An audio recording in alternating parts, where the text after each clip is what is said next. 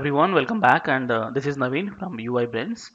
Uh, See, in the last video we have discussed about print message, right? Print message. So when you click on a button, it works, right? But thing is, one small disadvantage in this approach, what is that is button tag on click you call a function. So this is actually called as inline JavaScript. You know what inline CSS writes? You write a HTML tag and then you write the styles inside with the tag itself. You may write nav bar style equal to background color and all this.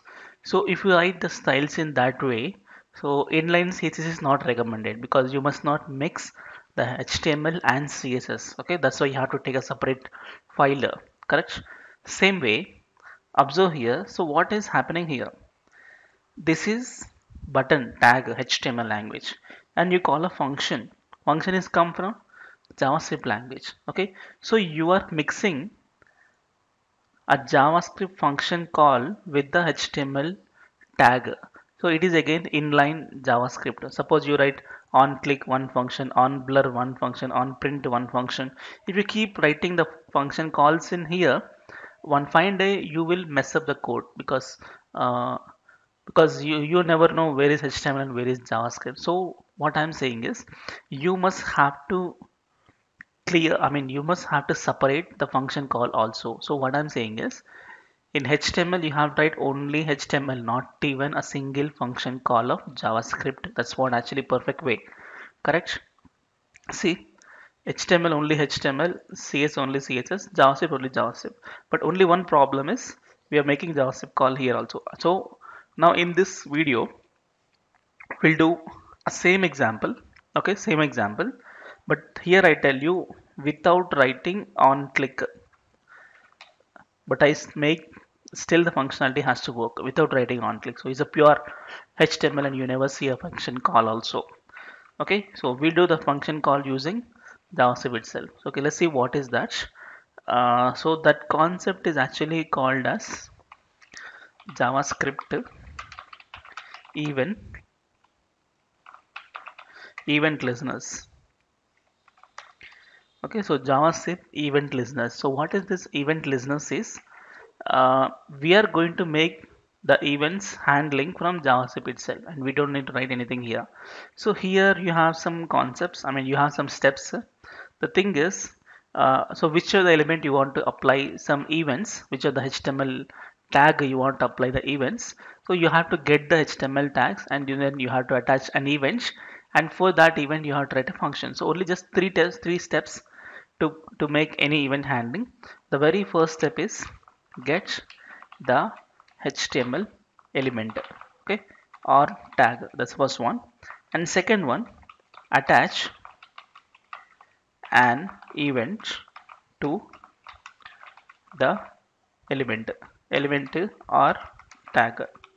Then then write a function for event handling. That's it. Okay, so what I'm saying is get the elements, attach an event, and write a function. So three steps. So let's make this approach for the same example. So I do one thing, I just copy the division, I just copy the same, I will paste it, or else we'll do one thing. Can we comment this? Okay, I comment that. Okay, and the same thing I will paste it below. Yeah. Okay, so this is you can use for future reference. I'm just commented. Yeah, so here it's still working because I don't need to write this. I delete. Okay, let me delete this one, and let me delete this one, and let me also delete this one. Okay, see here you have a pure HTML and no function call. So now check, when you click on any button nothing will work because you remove the function call, right? Now I want to do that logic from my JavaScript. So what you do, here let me make it okay, let me keep there. So first I want to do a good morning button logic. Okay, now thing is the moment I click on the button I have to call a function, right? When you click on a button. So in this process, what you do, you have to get the elements because I'm clicking on the good morning button. So you have to get that button, attach an event, and then call a function. So how to get the good morning button is, see here, in HTML, you have these many buttons. Okay. If I say document.query selector of button, what happens? You may get any button. You are not sure which button has got, right? So you want to select a particular element. Then what you do? You have to write a ID. So let's make an ID gm minus btn. Okay. So here an ID because I want to particularly select a proper button. So good afternoon button and ID ge button and ID gn button. So you have an ID differently for all. Now tell me how to get the good morning button using the ID. So copy the ID. So let's good morning button is equal to document dot query selector of hash paste. So I go make a camel case. Yeah. So I got the good morning button. So after you get the button, you are going to, yeah, I got it, and attach an event. How to attach an event is good morning button dot, there is a function called add event listener. Add event listener. Okay. Add event listener. Here, um, add event listener, you have to provide first event. What is the event you are going to provide? uh, Here see, previously what we have done, on click, right? So on click is actually the moment when you click on a button, right? But actually when you talk about the event, it is just click event. So remember, always when you're writing with HTML, it must be on click, on blur, on name will be there. But here when you're writing with event listener, there is no on, just click, blur, db click, like that. So click events comma one function like this.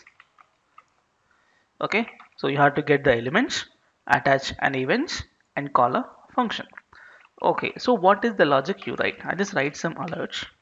Alert message, gm button is clicked. Good morning button is clicked. Now check. When I click on a good morning, yes, I got alerts. It means process works. But I don't need alerts. I want the message.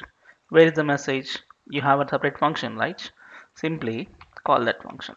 So print wish message.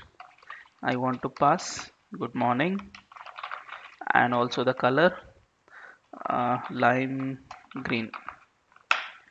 That's it. So now save it. See here, you have not write any function call, correct? But you have made everything in here. Just get the button. The moment when a click happens, then call this function. That function is doing internally calling some other function. Okay. Now check and I click on good morning. It works. Okay. So this is actually perfect way of writing event handling of JavaScript. So let's make it for all. So let me copy this and make it for all the buttons. So this is good afternoon button. Good afternoon button. This says GA and this also GA and GA button dot click. Let's make good afternoon and what is this, orange red, and let me copy this, paste. Good afternoon over. This is good evening and this is gonna be GE and GE and GE and evening color purple. Good night. This is GN and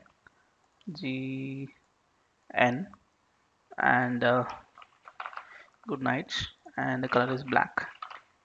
So it may have multiple number of lines, but this is the perfect way of writing. Okay. So I have made everything for all the buttons and nothing is there here. So I commented this one.